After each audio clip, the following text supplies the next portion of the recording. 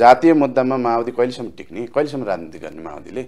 तर sir don't worry, माओवादी आफै पनि ब्राह्मणवादी नै हो। त्यो पुष्पकमल दाहाल पनि अरू नेताभन्दा फरक छैन। उसको दिमाग पनि महेन्द्रकालीन नै हो। त्यो त म जाते पहिला माओवादी दन्तकालको विषयमा उठेको हो कि लिम्बुवानको विषयमा केही हदसम्म हामीलाई लिम्बुवान कसले उठाएको पूर्वमा? उनीहरूले हो।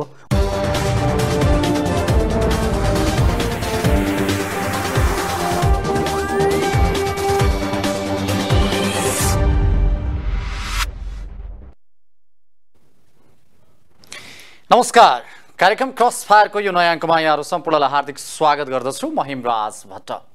सदाझै आजको नयाँ अङ्कमा दुईजना अतिथिका साथमा हामी उपस्थित भइसकेका छौँ। यति बेला मुलुकमा बढिरहेको भ्रष्टाचार, विकृति, विसङ्गति, अराजकताको विषयमा आज हामी छलफल गर्नेछौँ।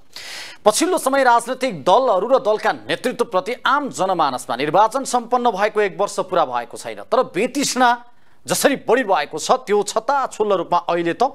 व्यवहारमा पनि देखिन थालेको छ। हिजो मात्रै धनकुटामा समृद्धि सङ्कल्पको यात्रा सुरु गरेको नेकपा एमाले जसरी धनकुटासम्मको यात्रा पार गरिरहँदा त्यहाँ अराजकता जसरी फैलियो, नेतृत्वमाथि नै प्रहारको स्थिति त्यहाँ देखा पर्यो। यो मुलुकमा अराजकता किन बढिरहेको छ? आज नेतृत्वप्रतिको बेतृष्णा किन बढिरहेको छ? आज पैसानवादीहरू विशेष गरी भनौँ न कोशी प्रदेशको सवालमा नेकपा एमाले प्रति किन यति धेरै एन्टी भइरहेको स्थिति देखिन्छ त? के साँच्चै अहिलेका राजनैतिक दलहरू विफल भइसकेका हुन् त? पूर्ण रूपमा अहिलेको सरकारले जसरी एकपछि अर्का निर्णयहरू गलत कदम उठाउँदै गइरहेको छ, यसका विरुद्ध पनि आम नेपाली नागरिक आजित हुन थालेका छन्। हिजो मात्रै बालकृष्ण खाँड जो नक्कली भुटानी शरणार्थी काण्डमा जेल पर्नु भएको थियो तर छुट्नुभयो। 30 लाख रुपियाँ धरौटीमा उहाँलाई रिहा गरिएको छ र यस किसिमका विभिन्न खालका गतिविधिले अहिले नेपाली जनता आजित हुन थालेका छन् र मुलुकमा अहिले यो व्यवस्था माथिको आक्रोश पनि बढ्न थालेको छ। यो व्यवस्थाले अब नेपाली नागरिकलाई र यो देशलाई झन्झन टाँट पल्टाइरहेको छ। एसियाको सबैभन्दा गरिब देश हिजो सिङ्गापुर बनाउँछु भन्नेहरूले आज यो स्थितिमा किन पुर्याए भनेर उहाँले प्रश्न उठाइरहनु भएको छ र गणतन्त्रको विपक्षमा आज उभिनेर अब राज संस्था चाहिन्छ भनेर उहाँहरू वकालत गरिरहनु भएको छ। र यो स्थिति किन आयो? आज हामी विशेष गरी समसामयिक राजनीतिक घटनाक्रम, अहिलेको स्थिति र सरकारका गतिविधि र नेतृत्व, राजनीतिक दलहरूमाथिको बेतृष्णाका विषयमा कुराकानी गर्नेछौँ, जसका लागि हाम्रो स्टुडियोमा हुनुहुन्छ दलित अगुवा अभियन्ता डाक्टर मित्र परियार र यसै गरी हामीसँग हुनुहुन्छ राष्ट्रिय युवा सङ्घका युवा नेता निराजन पौडेल। म दुवैजनालाई कार्यक्रममा वेलकम गर्न चाहन्छु। यहाँ दुवैजनालाई स्वागत छ। धन्यवाद। Thank you. आराम हुनुहुन्छ दुवैजना? एकदम। निराजनजी, अब मैले यहीँबाट सुरुवात गर्न चाहेँ। राष्ट्रिय युवा सङ्घ आज आफ्नो नेतृत्वका लागि शक्तिशाल चाहिँ खडा भइरहने राष्ट्रिय युवा सङ्घ हिजो धनकुटामा एउटा घटना घट्यो र घटनालाई लिएर एमाले यो कुनै खास ठुलो घटना होइन भन्ने किसिमको कुरा पनि गरिरहँदाखेरि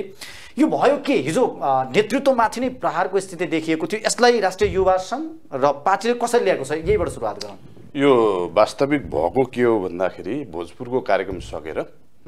लेगुवाको बाटो हुँदै माथि हिलेबाट बसन्तपुर जाने क्रममा लेगुवामा चाहिँ त्यो स्वागत गर्ने क्रममा एकजना मित्रले चाहिँ त्यहाँ त्यस्तो खालको टिभीमा सिन देखियो, तर त्यो वास्तविक रूपमा केही पनि होइन। केही पनि थिएन। पछाडि हामीले त्यत्रो मास थियो, यदि उहाँलाई त्यहाँका नेकपा एमालेका कार्यकर्ता हाबी भएको भए त उहाँ त किचेर बेपत्ता हुनुहुन्थ्यो। त्यो अवस्था थियो, सामान्य थियो। त्यही भएर हामीले अब एउटा समितिको यात्रामा हिँडेको नेकपा एमाले सामान्य कुरालाई त्यत्रो ठुलो रूप नलिकन तस्बिरमा छ नि, त्यो भिडियोमा देखिरहेको त उहाँ स्वागतको बीचमा जानुभयो र उहाँलाई मुक्का नै प्रहार गरेको देखिन्छ त त्यो तस्बिरमा। भनेको त्यो के होइन त्यो यस्तो हो, त्यो एकदमै सामान्य घटना हो। अहिले यो जुन देशमा एउटा पहिचानको विषयको कुराहरू, अब यो प्रदेशको विषयको कुराहरू, कोशी प्रदेशलाई किरात प्रदेश घोषणा गर्नुपर्छ भन्ने एउटा यो विदेशी शक्तिहरूबाट परिचालित एउटा एक खालको मानिसहरूको जुन झुन्ड छ। अनि यो पहिला यो माओवादी द्वन्द्वकालमा पनि माओवादीले विशेष गरी गरेको भनेको जातीय द्वन्द्वलाई नै, जस्तै अब त्यतिखेर लिम्बुवान राख्थ्यो, खुम्बुवान राख्थ्यो, जस्तै उहाँहरूको दलितको विषयमा कुरा उठाइदियो। त्यतिखेर चाहिँ एउटा युद्धलाई सफल पार्नको लागि बनाएको माओवादीको रणनीति चाहिँ अहिले त्यही रणनीतिलाई बेस बनाएर अब सँगसँगै विदेशी शक्तिहरू चाहिँ नेपालमा जातीय विद्रोह गराउनको लागि जुन तत्त्व लागिरहेछ, जुन एउटा अदृश्य तत्त्व छ, त्यो तत्त्वले कुनै मान्छेलाई भगाउमा उचाल्ने अदृश्य शक्ति त्यहाँ हाबी भयो। तर अब यसले त के देखाउँछ भने एउटा नेपाली जनतामा यति धेरै फ्रस्ट्रेसन सुरु भएछ कि नेतृत्वमाथि नै अहिले आक्रोश पोख्न थाले र पहिचानवादीको कुरा एउटा भयो किन नेकपा एमाले मात्रै काउन्टरमा हुन थाल्यो नेकपा एमाले टार्गेट किन भयो त्यही घटनालाई म क्लियर म तपाईँलाई प्रस्ताइदिन्छु त्यहाँ दिउँसै मादक पदार्थ सेवन गरेर आएको मान्छे हुन्छ मादक पदार्थ सेवन गरेको मान्छेको के ब्रेनले काम गर्छ त उहाँ त मादक पदार्थ सेवन गरेर आउनु भएको छ त्यही भएर हामीले सामान्य रूप लिएर एमाले त भल्ला चलाइरहेको छ त्यो सामान्य भनिरहँदा त्यहाँ तस्बिरमा त त्यो मुक्का प्रहार नै भयो उहाँमाथि त आक्रमण भयो प्रहार भयो भन्ने कुरा किन आयो त भन्नुहोस् त यो विषय तपाईँहरूले आफ्नो नेतृत्वलाई कुनै थ्रेड छैन हामी पार्टी बलिया छौँ हामी उहाँ झुलाघाटबाट सुरु भएको अभियान आज तेह्रथुम सकिएर अब चिवा भन्ज्याङ जाने क्रममा छ अब अभियान नै सकिने अन्तिम क्षणमा पुगिसकेका छौँ हामी यो अभियानको मुख्य आधार चाहिँ के हो भन्दाखेरि पुष्पलाल राजमार्गको यो नेकपा एमालेकै सरकार रहँदाखेरिको बेलाको यो परियोजना सँगसँगै अब अहिलेको यो नेपाली जनता किन राजनीतिक दलदेखि किन फ्रस्ट्रेसन छ त त्यो विषय चाहिँ हामीले डाटा कलेक्सन गर्नको लागि समृद्धिको यो यात्रा सुरु गरेको नेपाली सुखी नेपाली समृद्ध नेपालको जुन यो अभियान थियो हाम्रो राष्ट्रिय अभियान छ यो अभियान कहाँ गएर टुक्रियो नेपाली जनताको मनमा के विषय अड्किरहेछ उहाँहरूको चिन्तनको विषय के छ पार्टी माथि यत्रो फ्रस्ट्रेसनको कारण किन हो भन्ने कुरालाई चाहिँ हामीले नेकपा एमाले यसलाई शिष्ट स्थानमा राखेर हामी यो अभियानमा लागेका हौँ त्यसो भए मलाई एउटा कुरा बताइदिनुहोस् नि राजनजी यो सामान्य भए ती व्यक्तिलाई कारबाही हुन्छ कि हुँदैन तिनलाई कुनै कारबाही हुन्छ जुन गलत मानसिकता बोकेर हिँडेको छ र अपराधिक मानसिकताले हिँडेको छ भनेदेखि त्यो मान्छेलाई नेपालको कानुनले कारबाही गर्नुपर्छ हाम्रो सिधा कुरा त्यही हो हस् म आउँछु यहाँसँग अब डाक्टर साहब अब यो स्थिति हिजोको जुन धनकुटामा एउटा घटना त्यो भयो र एमाले त्यसलाई सामान्य मानेको छ युवा सङ्घले पनि त्यो के होइन भन्ने अहिले नै भन्नुभएको छ यसलाई कसरी लिनु भएको छ यहाँबाट सुरुवात हजुर अब यो पोजिटिभली हेर्दाखेरि त जुन सबभन्दा ठुलो रुख हुन्छ त्यहाँ धेरै फल लागेको हुन्छ त्यहाँ नै झटारो धेरै आउँछ त्यो त हो नै हो होइन सबभन्दा ठुलो पार्टी हो त्यसको पनि नेता हो लाई झन् सपोर्टर पनि धेरै हुन्छन् विरोधी पनि धेरै हुन्छन् त्यसो भएर अब युवा सङ्घ जस्तो त सचेत सजग त हुनैपर्छ आफ्नो नेतृत्वको सुरक्षाको लागि र म कुनै पनि हालतमा त्यसरी भौतिक आक्रमण गरेको होइन हिर्काएको वा हिर्काउने कोसिस गरेको जुन हामी प्रत्यक्ष देख्छौँ अब एमाले आफैले त्यसलाई डाउन प्ले गर्नै पर्यो त्यसलाई केही होइन यस्तो यस्तो भन्नै पर्यो तर एकदम कुनै पनि नेतृत्वमाथि प्रधानमन्त्री नै हुनुहुन्छ उहाँ त झन् हो तर पनि सम्मानित व्यक्तित्वलाई त्यसरी आक्रमण गर्नु चाहिँ एकदमै गलत हो त्यसले पहिचानको आन्दोलनलाई सहयोगभन्दा असहयोग बढी गर्छ त्यो चाहिँ म पनि भर्सना गर्छु होइन तर एट द सेम टाइम अहिले मैले यस्तो युवा भोलिको केपी ओलीसँग चाहिँ बहस गर्न पाएको छु त्यो मेरो सौभाग्यको कुरा हो त्यो कुरा के त भन्दाखेरि एमाले पनि आफैलाई ऐनामा हेर्ने यो अवसर पनि हो why am I under target अरूलाई भन्दा हामीलाई किन हाम्रो पार्टी हजुर किन यस्तो भयो र खास गरी पूर्वमा पहिचानवादीले अरूलाई भन्दा ओलीलाई सरकार अहिले क्लियरै छ त देशको सबैभन्दा ठुलो राष्ट्रिय दल हो समानुपातिको मत हेर्नुहोस् यदि प्रत्यक्ष निर्वाचित हुने भने त हामी त देशको सबैभन्दा ठुलो दल हो ठुलो शक्ति हो होइन आज माओवादी केन्द्रलाई अघि तपाईँले भन्नुभयो माओवादीले यो स्थिति ल्यायो र माओवादी केन्द्र टार्गेटमा पर्नुपर्ने अहिले सरकार उसको छ कङ्ग्रेसको छ तर हजुर मैले भन्दैछु चाहिँ कुरा के त भन्दाखेरि ऐनामा हेर्नुपर्छ एमाले किनभने एमाले धेरै दलित र जनजातिको नजरमा पहिचान विरोधी अधिकार विरोधी नै देखिन्छ नेकपा एमाले र दलितको पक्षको पनि विरोधी पनि हो किनभने जस्तै कि म उदाहरण दिन सक्छु अब दलितकै कुरा गर्दाखेरि जब केपी ओलीजी प्रधानमन्त्री हुनुभयो उहाँले दलितको अधिकार कटौती गर्ने कोटा पनि खारेज गर्नुपर्छ जातको आधारमा हुनु हुँदैन एउटा मान्छेलाई चाहिँ कोटाको आधारमा पौडी के अरे पानीमा हालिदिनुहोस् अनि कोटाको आधार दिएर हुन्छ सिपै छैन पौडी नि अनि त्यसलाई हालिदिएर हुन्छ एउटा दलितको उहाँलाई एउटा म प्रश्न गर्न चाहन्छु यही विषयमा त्यो चाहिँ छ है उहाँलाई म के प्रश्न गर्न चाहन्छु भनेदेखि तपाईँ एउटा दलितको छोरा डाक्टर होइन तपाईँ जति विवेकशील मान्छेले जस्तै तपाईँसँग के क्षमताको कमी छ तपाईँलाई कोटाको आवश्यक छ होइन यस्तो तपाईँलाई मात्रै व्यक्तिगत रूपमा तपाईँलाई प्रश्न गर्न खोजेको मेरो के हो भन्दाखेरि दलितहरू साँच्चीकै कमजोर छ त छैन नि त बनाइएको छ कमजोर छैन नि त हजुर यस्तो छ के सर क्षमतावान मान्छेले त विश्वमा कहीँ पनि रोक्दैन होइन त्यस्तो हुँदैन क्षमता भएको मान्छेलाई कहिले यस्तो सर तपाईँले अब कतिको समाजशास्त्र इतिहास बुझ्नु भएको छ हामीलाई त अस्तिसम्म यो त विगतमा त राजाले गरेको चिज हो जस्तै दलित बनाएको कसले पार्टीले दलले दलित बनायो त हिजो राजाले शासन गर्ने बेला यो जात त्यो जात भने राजाले वर्गीकरण गरेको सही हो, सही। यो जातीय विषय भनेको राजाले वर्गीकरण गरेको उनीहरुको स्वार्थ यहाँ डाक्टर साहबलाई मैले पालो दिएँ। हजुर त्यसमा के छ भने पक्कै पनि त्यही भएर पार्टीको सत्ता हुनु हुँदैन, गणतन्त्र फ्याँक्नुपर्छ भन्ने कुरासँग त सहमत हुनै सकिन्न हैन। अहिलेको ओलीले प्रचण्डले देउवाले गरेनन् भनेर आक्रोश त अब जो सत्ता आउँछ उसलाई नै हामीले गाली गर्ने, उनलाई नै हामीले दुखेसो गर्ने। तर तपाईले लगाएको गम्भीर आरोप पनि जुन केपी शर्मा ओलीले आज हाम्रा यस किनभने जस्तै उहाँले त संविधान बनाउँदा तपाईहरुका अधिकार सुरक्षित गरे केही हदसम्म गर्नुभयो त्यो म मान्छु हजुर। तर उहाँले प्रधानमन्त्री हुँदाखेरि त्यो दलित उत्थान विकास समिति पनि फालिदिनु भयो, दलित आयोगलाई पङ्गु बनाएर छोडिदिनु भएको छ। कोटा भनेको जात गाजार हुँदै हुन्न भन्नुहुन्छ, किनभने तपाईँले हेर्नुहोस् तपाईँको दुईटा छोरा छन्, एउटालाई खामा बाँधेर राख्नुहुन्छ, केही पनि दिनुहुन्न, सिस्नो मात्र खुवाउनुहुन्छ, अर्कोलाई चाहिँ दुध घिउ खुवाएर चाहिँ राम्रो स्कुलमा पढाएर गर्नुहुन्छ। अनि 17 वर्ष पुगेपछि दुई भाइ एकैचोटि रेस गर, जो पहिला पुग्छ उसले सबै सम्पत्ति पाउँछ भन्ने त होइन नि त। त अहिले समस्या के भयो भने नि गणतन्त्रको समस्या होइन, गणतन्त्रमाथि लागेको यो अप्ठ्यारो नमान्नुहोस् ब्राह्मणवादी समस्या हो। सबै ब्राह्मण सबै ब्राह्मण तपाईले ब्राह्मणवाद मात्रै भनिरहँदा आज अन्य उहाँलाई एउटा कुरा म के कुरा क्लियर गर्न चाहन्छु भनेदेखि आज दलितहरू हरेक कुरामा अगाडि छन्। उहाँहरूको चाहिँ हिजो राजाको बेला कुण्ठित भएको थियो त्यो कुरा म मान्छु। राजाको बेला 62-63 भन्दा अगाडि राजाको बेला दलितहरू जनजातिहरू कुण्ठित भएर बस्नु परेको थियो। राज्यको ठुल्ठुलो निकायहरूमा उहाँहरू हुनुहुँदैन थियो।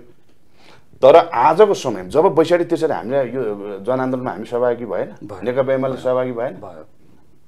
जहिले राष्ट्रको हितमा छौँ, नेपाली जनताको हितमा छौँ। तर एउटा कुरा चाहिँ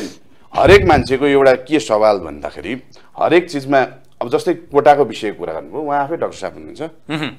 उहाँहरूसँग कम्पिटिसन गर्न कि तपाईँ हामी कमजोर छौँ हामीलाई छुट्टै ठाउँ राखिदिनुहोस् भनेर भन्नु पर्यो होइन। नभए उहाँहरू जति क्षमतावान मान्छे किन कोटै नभए पनि त्यतिकै पनि हामी गर्न सक्छौँ भन्ने उहाँहरूले अनि यस्तो छ नि सर कोटाको विरोध तपाईँको मानसिकतामा त्यो खालको छ भनेदेखि हामी कमजोर छौँ, पहिलादेखि हाम्रो बाबुबाजेदेखि हामी सबैजना कमजोर भयौँ। एउटा वास्तविक के हो भन्दाखेरि राजाले जसले जे काम गर्थ्यो त्यही कामको आधारमा जात बनाइदिए होइन। अहिले हामी विषयान्तर नगरौँ, अहिले हामी राजनीतिक दलका नेतृत्वको कुरा गरिरहेका छौँ। निराजनज्यू 2046 सालपछिको यो परिवर्तन जुन छ नि क्रमागत रूपमा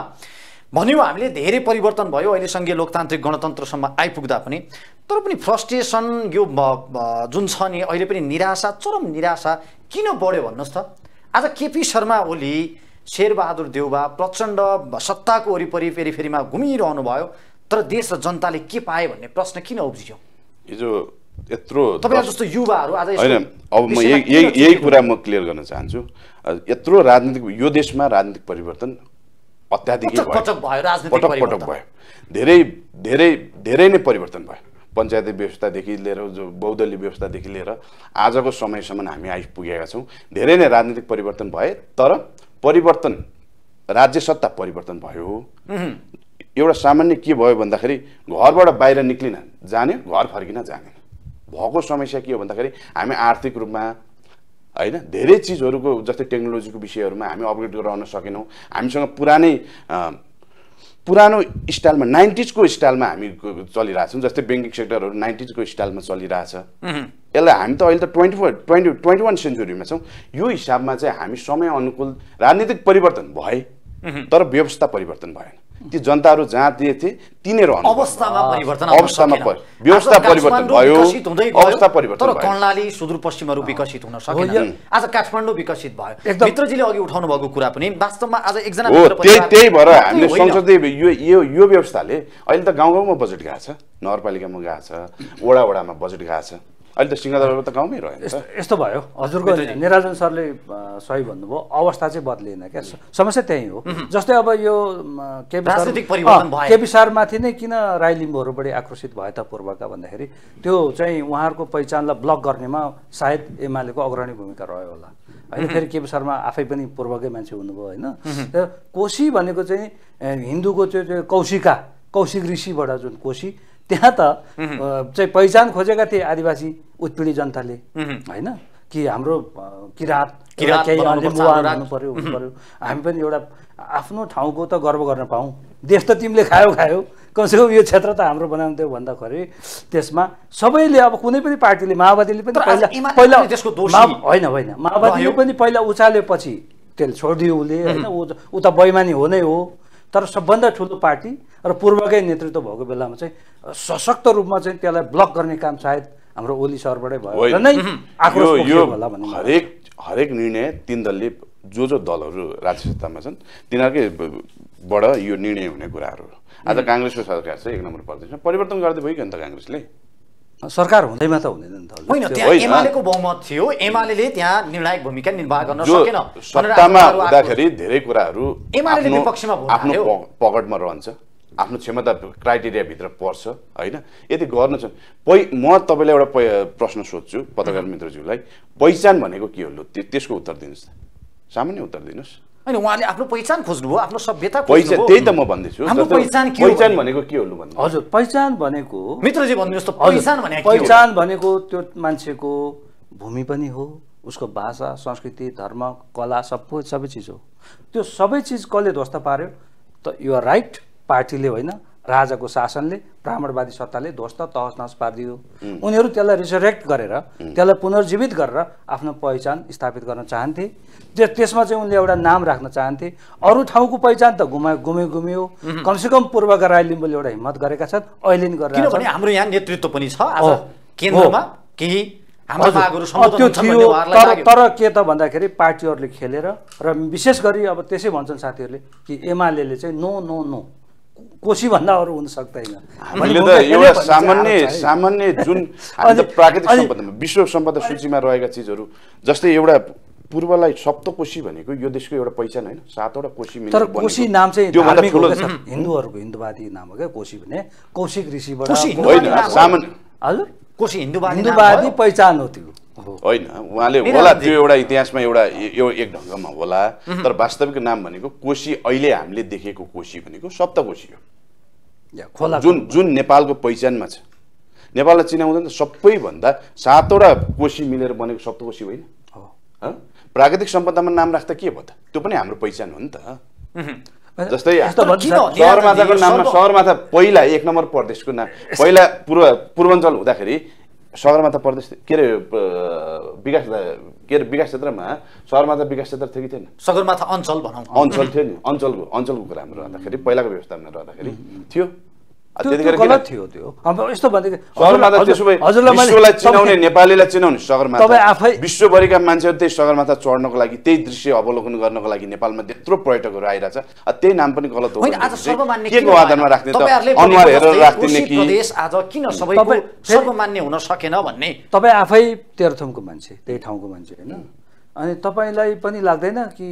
खोलाको भन्दा त पहिला मान्छेको पहिचान दिउँ न अब के तपाईलाई उहाँलाई म एउटा कुरा के प्रश्न गराउन चाहन्छु भनेदेखि मेरो वास्तविक इतिहासै भनिदिन्छु जस्तै मेरो हजुरबाले बिहे गर्नुभयो राई बिहे गर्नु ओके हो हामी पौडेलहरू हो अब त्यसो भएदेखि अब हामी कुन पहिचान गर्ने त हैन नि त्यो एरियामा हामी राईको संस्कारमा पनि हुर्क्यौं पौडेलको संस्कारमा पनि हुर्क्यौं त्यसो भए हामी कुन प्रोडक्ट हाम्रो प्रोडक्टको बारेमा जानकारी गराइदिनु तपाई पनि किरात भूमिमै हुनुहुन्छ किरात पहिचान नै तपाईलाई बेस्ट हुन्छ जस्तो लाग्छ मलाई चाहिँ यो जुन यो विश्व यो ब्राह्मण क्षेत्र त पछि गएर अहिले नेपाल दुईटा विशाल शक्तिको बीचमा यो देश छ सबैको आँखा नेपालमा छ हैन अब यहाँ नेपालमा जति सक्दो विद्रोह गर्यो भने विदेशी शक्तिहरू हावी हुन सक्ने एउटा वातावरण बन्छ जस्तै माओवादी आफै सकिने अवस्थामा छ माओवादी सकिने भएको कारणले गर्दा हिजो 10 वर्ष जनयुद्ध पनि यो जातीय मुद्दा उठाएर नै जनयुद्ध सफल भयो आजको दिनमा पनि त्यही चीजहरु आज त्यही पहिचानवादी माओवादीका केही नेता म नाम खुलाउनु चाहिँ जान्न किन व्यक्तिगत रूपमा किन जाने त्यो नेतृत्व कुनै परिवर्तन भएन उहाँले उठाएका मुद्दाहरुमा के परिवर्तन आएन के भयो त भयो के हैन त्यसो क्वेशन गर्नु भयो भने त गणतन्त्र फाल्दिम भन्ने कुरामा जान्छ त्यसरी तर्क त्यो व्यवस्थामा त गणतन्त्र ल्याउने व्यवस्थामा त हामी सबै साथै राम्रो भयो नि त त्यसरी भएन नि त मिलेन नि त शैली उठाएको आवाज त सही रहेछ भन्ने मैले भन्न खोजेको जातीय मुद्दामा माओवादी कहिलेसम्म टिक्ने कहिलेसम्म राजनीति गर्ने माओवादीले तर सर डोन्ट वरी माओवादी आफै पनि ब्राह्मणवादी नै हो त्यो पुष्पकमल दाहाल पनि अरू नेताभन्दा फरक छैन उसको दिमाग पनि महेन्द्र कालीन नै हो त्यो त म जाते पहिला माओवादी जनताकालको विषयमा उठेको हो कि लिम्बुवानको विषय केही हदसम्म हामीलाई लिम्बुवान कसले उठाएको पूर्वमा उनीहरूले हो उनीहरूले यस्तो गरे हजुर अहिले यहाँ अब एउटा कुरा म उहाँलाई क्लियर गर्न चाहन्छु भोलि तामाङलाई तामसालिङ बनाइदिने मगरलाई मगरात बनाइदिने अनि यो सबैलाई यो साध्य हुन्छ तपाईको यो देशको हामी सबैजना नेपाली हौ हामी नेपाली भन्दा चिन्दा सक्यो त हाम्रो पहिचानै नेपाली हो बाहिर विदेशमा गयो भने हामीलाई गोर्खाली भनेर चिन्छ होइन त्यो यस्तो छ सर हैन त्यसमा के त्यसो भए पृथ्वीनारायण शाहले गोर्खाबाट एक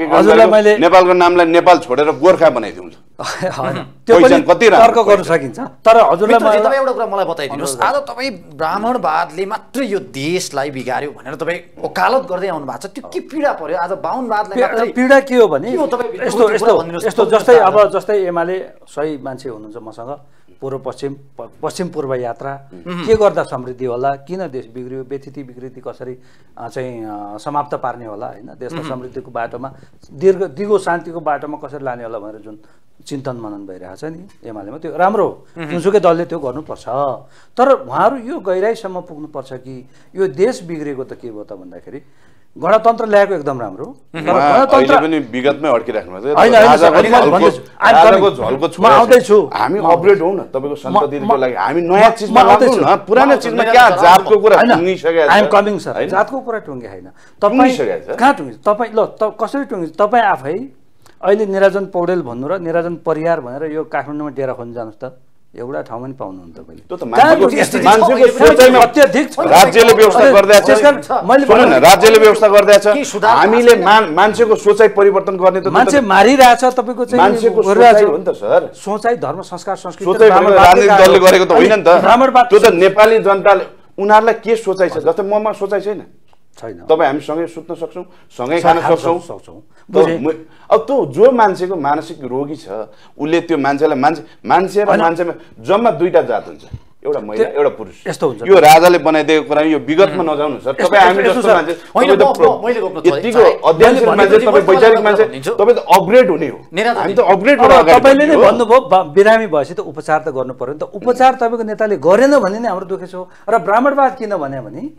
गणतन्त्र आइसकेपछि गणतन्त्र नहुन्जेल म राजावादी त होइन तर राजा हुन्जेल चाहिँ बाहुन छेत्रीको check and balance power balance थियो बाहुनहरूले धार्मिक आध्यात्मिक चाहिँ कन्ट्रोल गर्थे भने अनि छेत्री दोस्रो तहकाले चाहिँ राज्य सत्ता कन्ट्रोल गर्थ्यो पुलिस आर्मी कन्ट्रोल गर्थ्यो राजा फ्याँकेपछि त सबै बाहुनको हातमा गयो क्या अनफर्चुनेटली जातलाई गाली गरेर त हुन्छ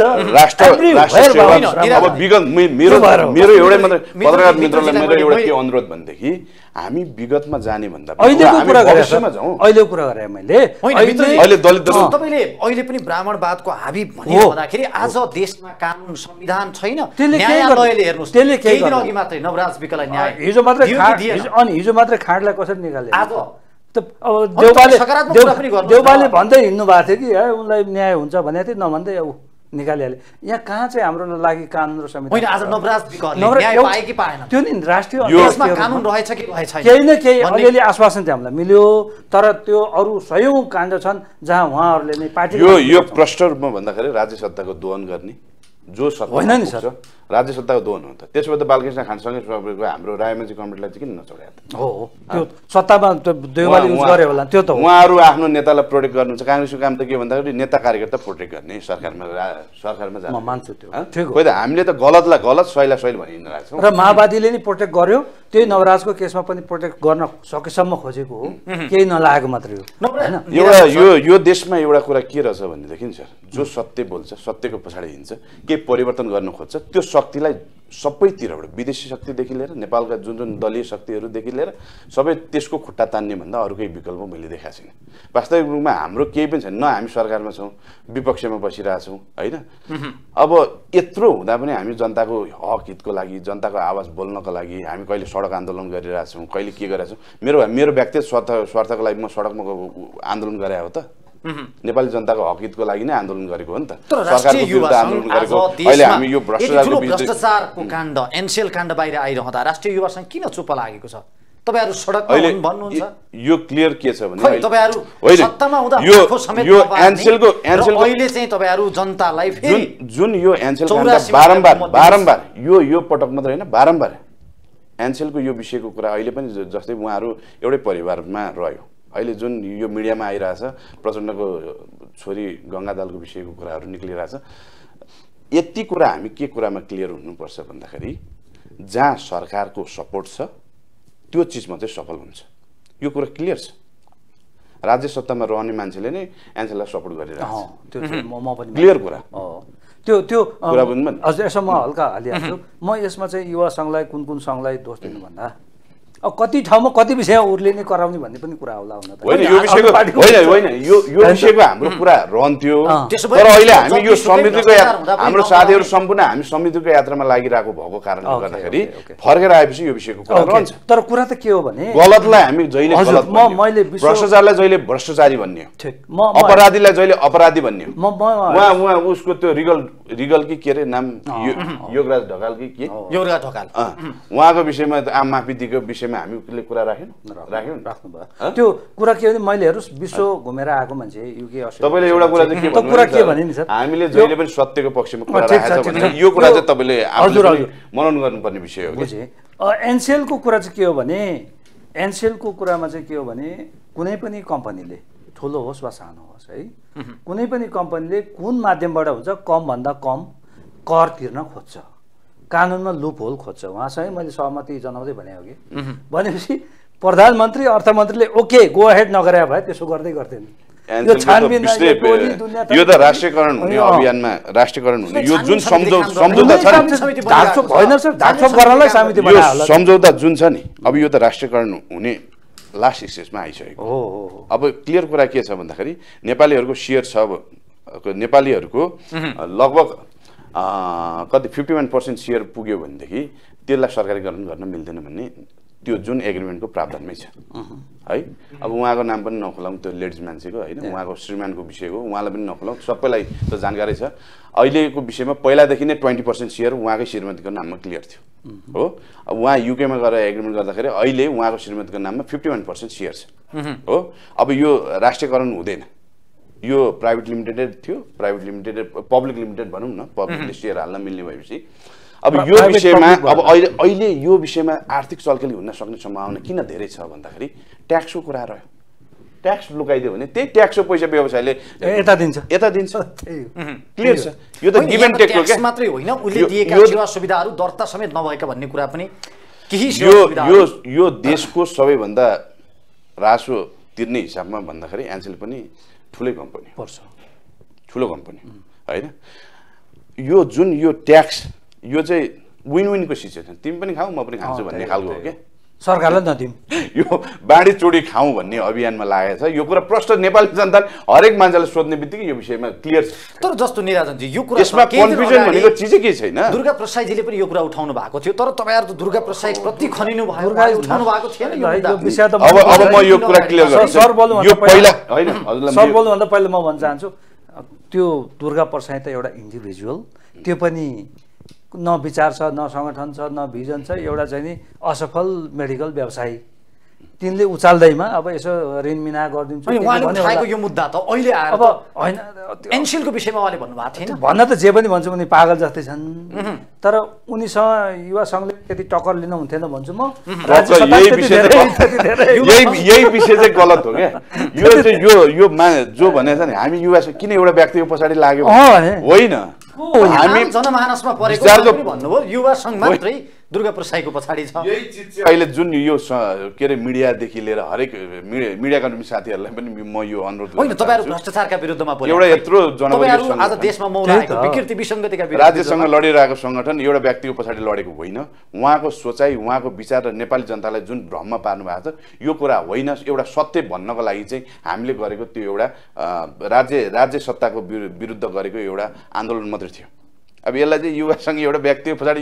यो विषय लियो भने त सबै मान्छे अब म उहाँहरु त्यही दिन कार्यक्रम गर्नु कुन मानसिकता छ भन्ने उहाँहरुलाई नि तपाईहरुले मंसिर 8 गते पनि देशका विरुद्ध विदेशमा बढेको भ्रष्टाचारका विरुद्ध कार्यक्रम गरेको भए पनि हजुरलाई पहिलो चोटी इन्टरभ्युमा पनि मैले क्लियर भनेको थिएँ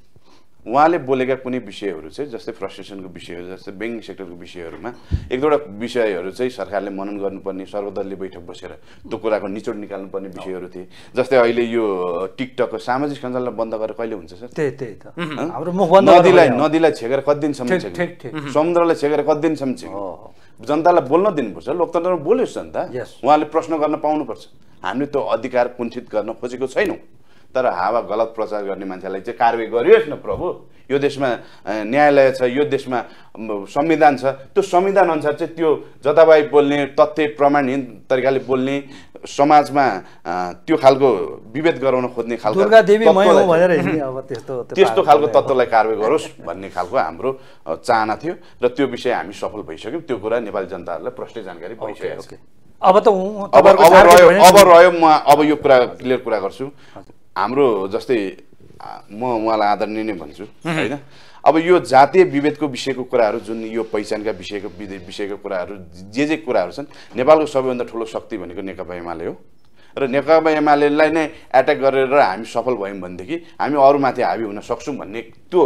मानसिकताले नेकपा एमालेमाथि नेकपा एमाले अहिले टार्गेटमा रह्यो, सबैभन्दा ठुलो शक्ति भयो। अब टार्गेट त केही होइन, 2-3 जना त्यो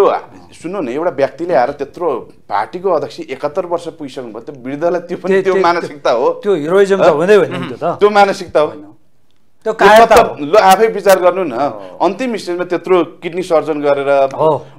मृत्युबाट फर्केर आएको मान्छे जो देशको लागि न छोराछोरी छ न 2 रुपियाँ पैसा कमाउनु, के को लागि सम्पत्ति कमाउने? तपाईँले कमाउँदाखेरि के को लागि? तपाईँको सन्ततिको लागि कमाउने होइन, मैले कमाउँदा मेरो सन्ततिको लागि कमाउने होइन। जसका सन्तति नै छैन, जुनले आफ्नो सम्पत्ति नै राज्यको नाममा पहिल्यै गरिदिइसकेको छ, त्यस्तो मान्छे एउटा वृद्धमाथि आक्रमण गर्न लाग्ने त्यो खालको मानसिकता बोकेर हिँड्ने मान्छे चाहिँ म चाहिँ त्यो बौला भन्छु,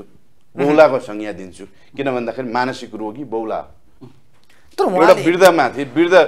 केपी भाइ 71 वर्ष पुगिसक्नु भयो प्रभु, हामीले त सम्मान गर्नुपर्ने यस्तो मान्छेलाई। यत्रो सङ्घर्ष गरेर आउनुभएको, 14 वर्ष जेल बसेर आउनुभएको न उहाँ अहिले ल तपाईँ भन्नु यत्रो शेरबहादुर जाँदा हुन्थ्यो अभियानमा, चिसोमा बुढालाई त बाल है एनी टाइम त्यो चिसोले समात्न सक्छ। उहाँको हेल्थमा त्यो खालको एट्याक आयो भनेदेखि त उहाँ आज हो कि भोलि भन्ने कन्डिसन हुनसक्छ। त्यस्तो कन्डिसनमा रिस्क लिएर जनताको हक हितको लागि म लड्छु, म हिँड्छु। सुखी नेपाली समितिको जुन यात्रा हामीले सुरुवात गऱ्यौँ, कहाँ गएर हाम्रो आन्दोलन यो जुन हाम्रो यो विचार कहाँ गएर कुण्ठित भयो, नेपाली जनताहरूमा यो कुराको के कुराहरू छ, जनताको विषयहरू उठाउँ, जनताको चिन्तन के छ। जस्तै उहाँले भन्नुभयो जातीय, हामी अहिले पनि यस्तो कुरामा पीडित छौँ भन्नुभयो। यस्तो कुराहरू हामी नै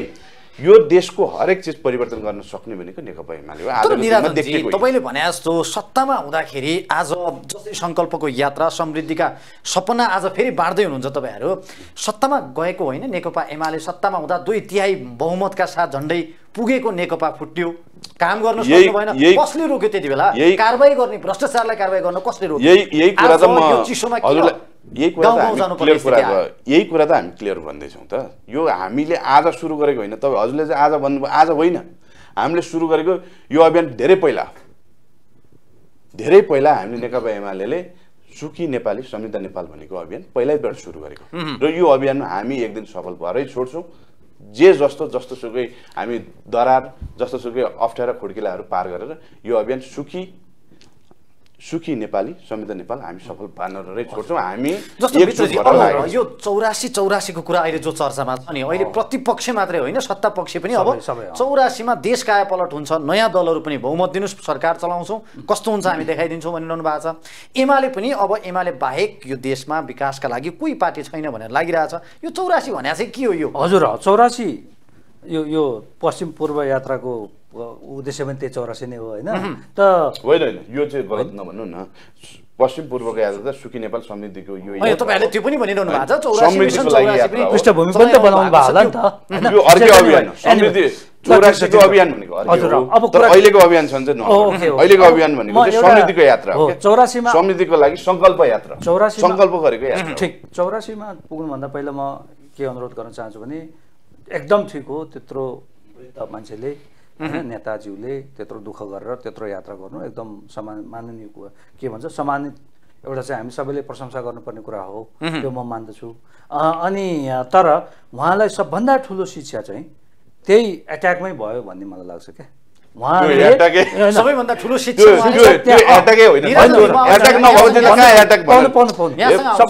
त्यो हुन त नभएको कुरा यस्तो भएको उहाँ कार्यक्रम स्थलमा जस्तै लेगुवामा स्वागत गर्ने कुरा हो। धनकुटा प्रवेश गरेपछि भोजपुरको सिमाना हो लेगुवा भनेर चाहिँ जुन पुलबाट यता आएपछि लेगुवामा एउटा त्यो के अरे नदीको किनारमा बजार छ, त्यसलाई लेगुवा बजार भनिन्छ। त्यहाँ लेगुवा बजारमा चाहिँ धनकुटाका जिल्लावासीहरूले स्वागत गर्ने क्रममा चाहिँ जस्तै फुलमाला लाउने क्रममा चाहिँ एकजना सर आउनुभयो अनि उहाँले चाहिँ यसो धकेल मात्रै भयो, धकेल मात्रै एउटा सामान्य व्यक्ति जो कसैले यसो रक्सी खुवाएको भरमा बोकेर लिएर हिँडेको छ, त्यस्तो मान्छेलाई हामी यत्रो देशको ठुलो शक्ति एउटा व्यक्ति जो माथि अर्कोले उचाल्दैछ उसको आफ्नो मानसिकताले भएदेखि चाहिँ ओहो लु ठिक हो भन्ने हुन्थ्यो। उसको उहाँको आफ्नो मानसिकता बेकार अर्कोले एउटा मादक पदार्थ सेवन गराएर पठाएको मान्छेलाई हामीले के दृष्टिकोणमा हामीले उहाँलाई हामीले क्षमा दियौँ, पछाडि उहाँ म आई लभ केपी के वी लभ केपी भन्दै होइन। ठिक छ, मैले किन शिक्षा ठुलो भने भन्दाखेरि एमाले नै फर्स्ट हाउस मैले त्यो सदिच्छा राखेरै भने हो क्या, शिक्षै मान्नुहुन्न उहाँले भन्नु मान्यो भने मानेर नै। खास गरी ल केपी सर त एउटा उमेरको हुनुहुन्छ, एउटा माइन्डसेट भइसक्यो होला। उहाँ जस्तो युवा नेताहरूले चाहिँ अब के सोच्नु पर्यो भने कसरी चाहिँ दलित जनजातिसँग हामी अझ बढी पपुलर हुन सक्छौँ। अनि हामी माथि नै किन पूर्वका कोशीवालाहरूले गाली गर्छ, कोशी विरोधीहरूले गाली गर्छ भन्ने कुरालाई होइन होइन अहिले त यो त प्रदेश पहिचानवादी भन्छ, पहिचानवादीले किन एमालेलाई बढी गाली गरेका होइन। अनि दलितहरू पनि फेरि नझुक्यौँ क्या, धेरै दलित त फेरि एमालेकै समर्थक छन्, अरू पार्टीको भन्दा ठुलो।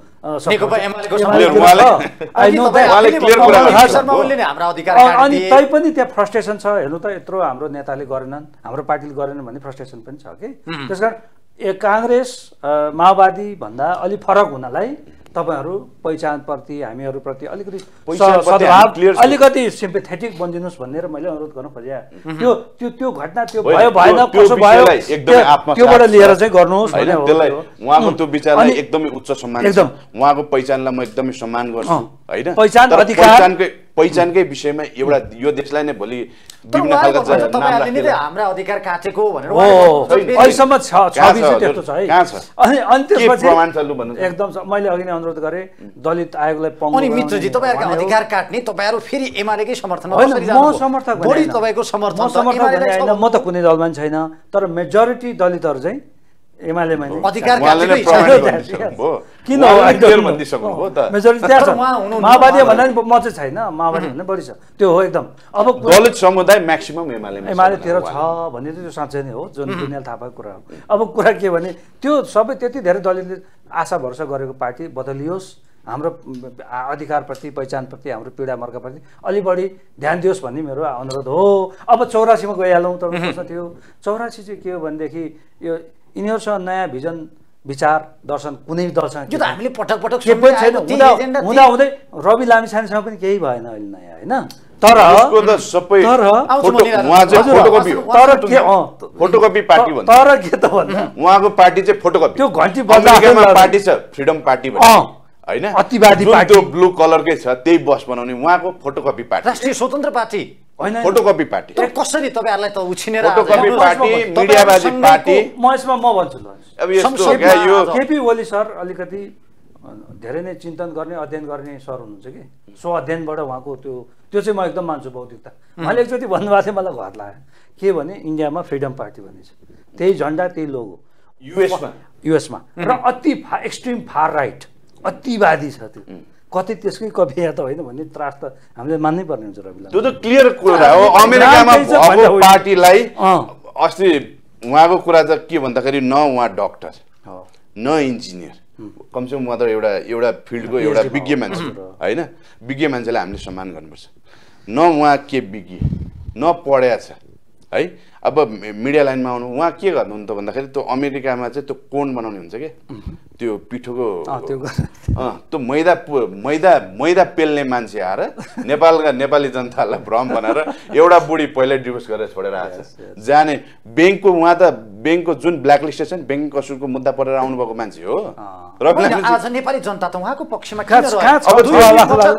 उहाँले नै भन्दै हुन्छ सुन्नु न कहाँ मित्रजी त्यसो भए उहाँले चुनाव त्यो छारो हाले मात्रै दुई पटक त्यत्रो जनमत कहाँबाट आयो भन्नुहोस् हेर्नुहोस् त हैन आज तपाईहरुले जति आरोप लाउँदा पनि किन अब यहाँ म क्लियर भने जस्तै एउटा मिडिया हावा मचाए तपाईहरुले जस्तै पत्रकारिता गरेनन् कि उनले पुलिस जस्तो पत्रकारिता गरेर छोप्न जाने ठोक्न जाने स्ट्रिङ अपरेसन डर देखाउनु भयो त्यसकारण त्यतिको आधारमा अरु छैन फेरि जब उनले केही सांसदहरु बनाए पार्टी बनाए त्यसपछि उनले त्यो काम छोड्दिए फेरि अहिले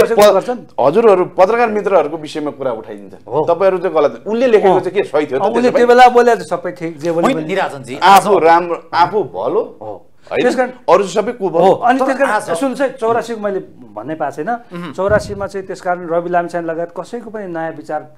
एकदम उत्साहित केही पनि छैन अब सरकार अब त मुखले त जे आथे नि जे सोचे नि भन्यो हजुर त्यो त केही पनि हुँदैन तर कुरा के भन्दा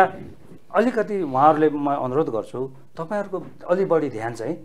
नोट एन्ड भोटमा मात्रै गयो जस्तो लाग्छ मलाई अब कताबाट आउँछ नोट कसरी त्यो नोटलाई भोटमा बदल्ने दुईटै यो चाहिँ 84 मा चाहिँ भोटको हिसाबमा चाहिँ नोट र भोटको उहाँहरु calculation how to exchange them हैन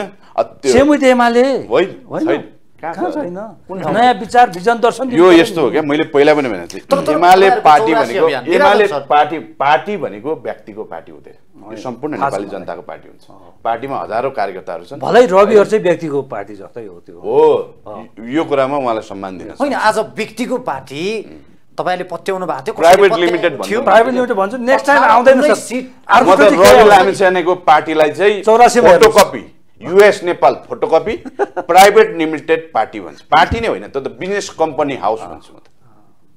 बिजनेस हो तर त्यही व्यापारबाट 19 जना कसरी संसदमा पुगे सोशल मिडियाको युज एकदम म्याक्सिमम विदेशी शक्तिहरूले उहाँलाई पैसा पठाएछन् पैसाको युज गर्नुभयो सोशल मिडियाको युज गर्नुभयो इमोसनको युज गर्नुभयो त्यही चिज हो उहाँको त्यो इमोसन लङ लास्टिङ हुन्छ मैले भनिसके त उहाँ भनेको के हो उहाँको पार्टी भनेको के हो भन्दाखेरि युएस नेपाल फोटोकपी पार्टी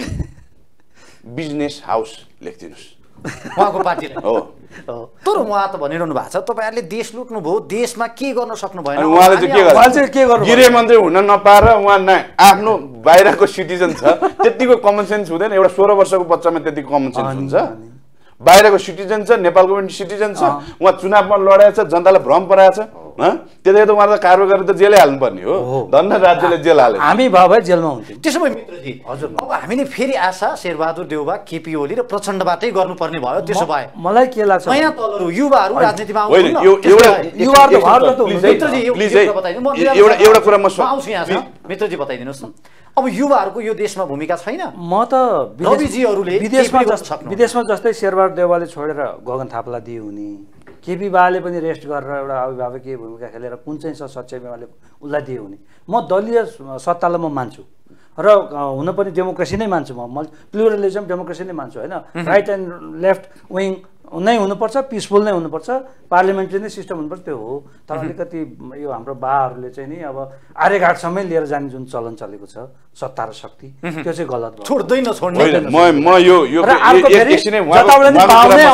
गलत भएको छ बाउन्स उहाँको कुरा म क्लियर गर्छु जस्तै हाम्रो चितवन महाधिवेशनबाट हामीले क्लियर गरेका छौँ 70 वर्षभन्दा माथि पार्टी अध्यक्ष नहुने उहाँ त अब यही नै हो अन्तिम कार्यकाल उहाँको उहाँबाटै निर्णय भएको चिजहरू तर एउटा चिज उहाँले भनेको कुरालाई म समर्थन गर्न चाहन्छु के छ भन्दाखेरि विगत लामो हिस्ट्रीदेखि बहुदलमा लडे तिनै नेता लडे इतिहास त ठुलो 62 मा लडे तिनै नेता पञ्चायतमा लडे तिनै नेता झापा आन्दोलनमा लडे तिनै नेताको नेतृत्वमा भयो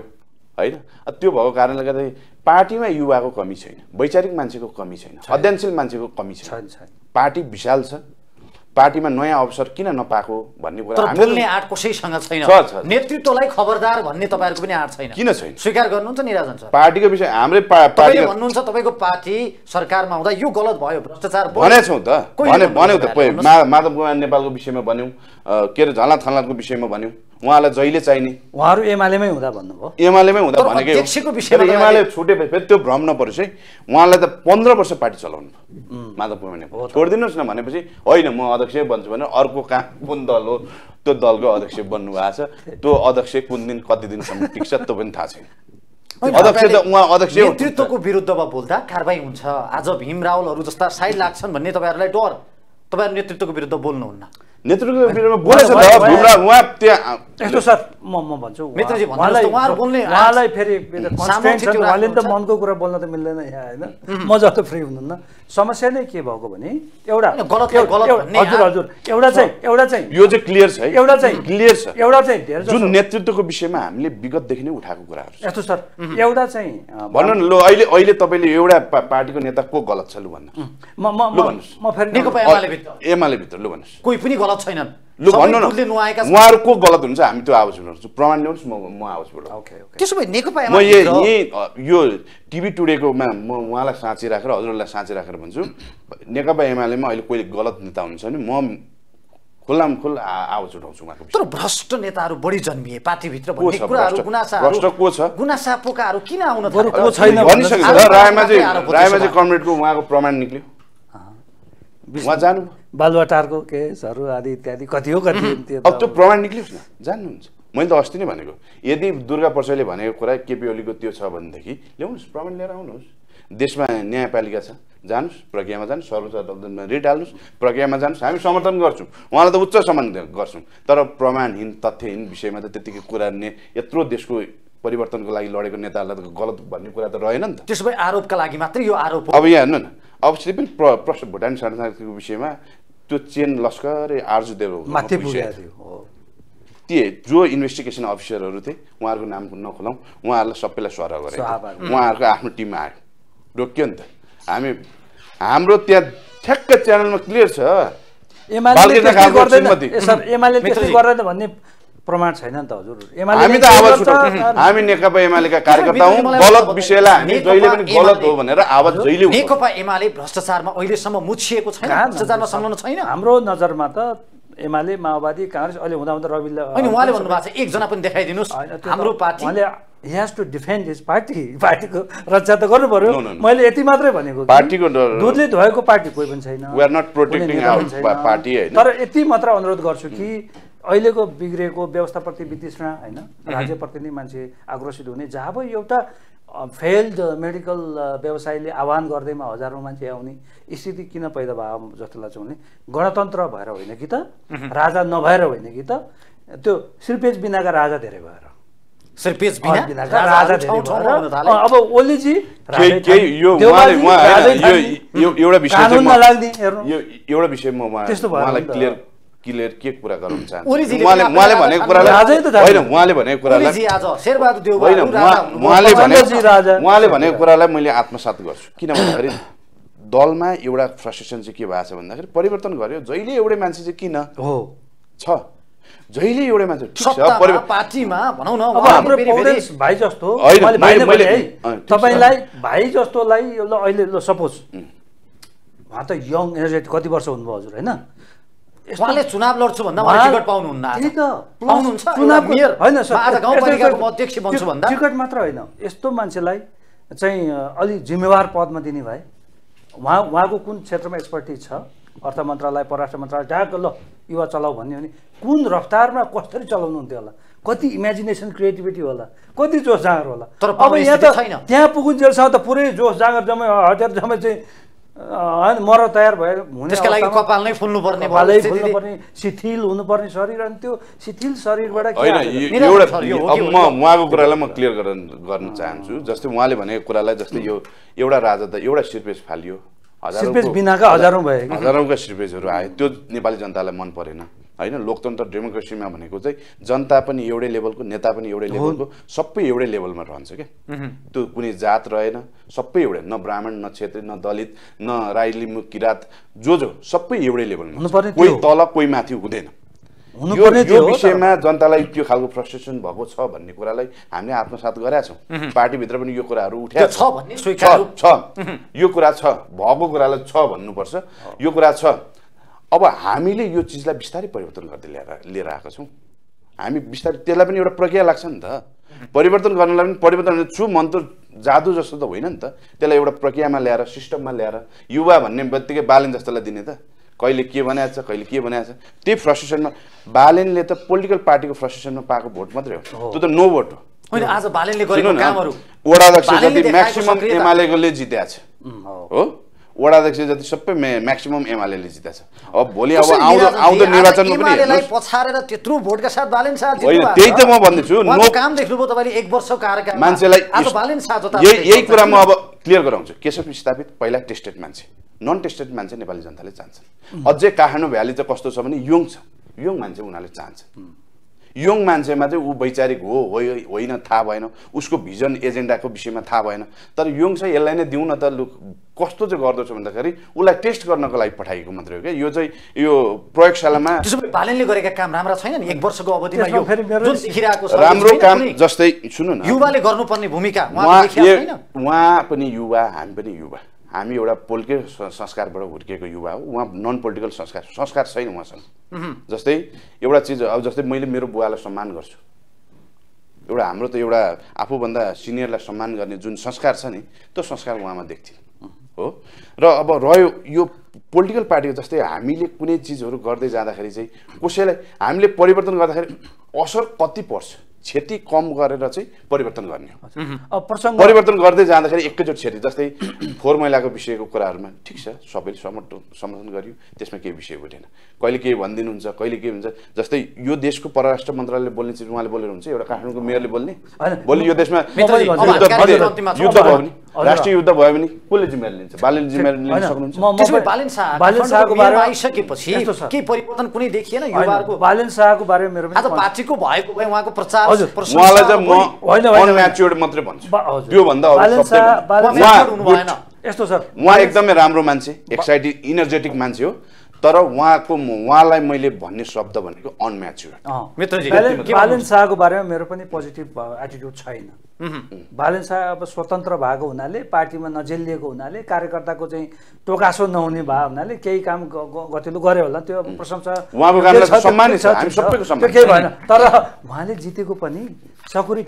ठकुरी शाह जस्तो देखाएर चाहिँ मोटो स लेखेर चाहिँ जितेका हुन् तराईको सातेली मधेसी भनेर यहाँको जनताले दिन्थे त अनि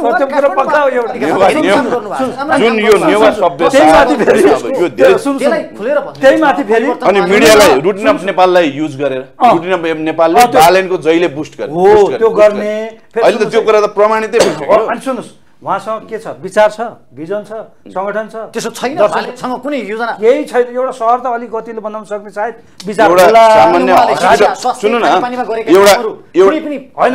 राजनीतिक विचार दर्शन भिजन छैन भने के जसरी एमाले काङ्ग्रेस माओवादीमा छ पहिला गजब थियो अहिले अलिकति बाटो ट्र्याक गरे होला तर सिद्धान्त दर्शन त छैन नि त एउटा व्यक्ति हो एउटा चाहिँ त्यो पनि ठकुरी शाह जस्तो देखाएर आएका हुन् पातलो शाह तेली भने उनलाई दिन्थेन त्यो 100% हो त्यो लास्ट कुरा उहाँमा पनि त्यो फेरि राजावादी भूत चढिसकेको छ अस्ति नै आफ्नो श्रीमतीलाई ट्राफिकले एकछिन रोक्दा कस्तो चाहिँ उदममा चढ्नु भयो एउटा जो मान्छे दलका नेताहरू हजारौं राजा भयो भनेर आएको एउटा बालेन ऊ चाहिँ अरू हजारौं नेतालाई पनि टपेर अगाडि टपेर हेर्नु त एकछिन उसको रोक्दा यहाँ काठमाडौँ भ्यालीमा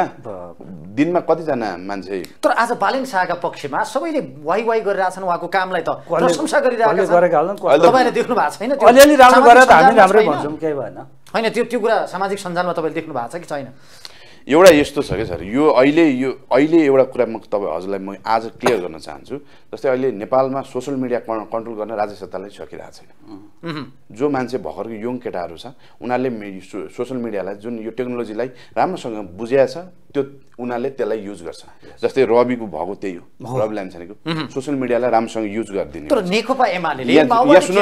देखाउने दाँत एउटा चबाउने दाँत एउटा भन्ने पनि प्रश्न उठ्दैन तपाईहरुले किन गर्नु भएन युवा संघले पनि यो टेक्नोलोजीलाई प्रयोग गर्न सक्थ्यो सुन्नु न म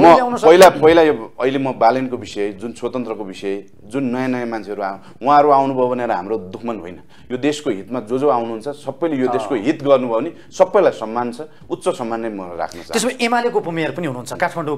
उपमहानगर यो महानगरपालिकामा तपाईलाई काम मन परेको छ कि छैन अहिले काठमाडौँ महानगरपालिकाले गरेको कस्तो छ काम भन्नुस् यस्तो छ अहिले क्लियर कुरा के छ भन्दाखेरि जस्तै बाटो विस्तार गर्नु राम्रो चिज हो तर त्यो फुटपाथबाटै गुजारा गर्ने त्यो परिवारको तिनीलाई लखेट्नु राम्रो हो त तिनीलाई पनि व्यवस्थापन गर्नु पर्यो नि सर मैले अघि भनेकै कारण त्यो हो के अनम्याच्युरिटी भनेकै कारण त्यो परिवर्तन त गरे ठीक छ परिवर्तन आवश्यक छ तर परिवर्तन गर्दाखेरि जस्तै हिजो हामीले परिवर्तन गर्दाखेरि उहाँहरू छुट्नुभयो भने हामीले अहिले पार्टीमाथि खनिनु भएको छैन दलितहरू पहिचानवादीहरू त्यसरी छोड्नु भएन नि त हामीले त अझै छोडेको छैन उहाँहरूको दाबी छ होइन ठेलामा गर्ने तिनीहरूका बालबच्चा अहिले के गरिरहेको यहाँहरू दुवैजनालाई थ्याङ्क यू सो मच सकिएको समय आदरणीय दर्शकवृन्द आजको कार्यक्रम क्रस फायरमा हामीसँग हुनुहुन्थ्यो डाक्टर मित्र परियार उहाँ समाजशास्त्री पनि हुनुहुन्छ र यसै गरी राष्ट्रिय युवा सङ्घका नेता निराजन पौडेल उहाँसँग गरिएको यो बहससँगै आजलाई कार्यक्रम क्रस फायरको निर्धारित समय यही सकिन्छ हामी सबै बिदा चाहन्छौँ नमस्कार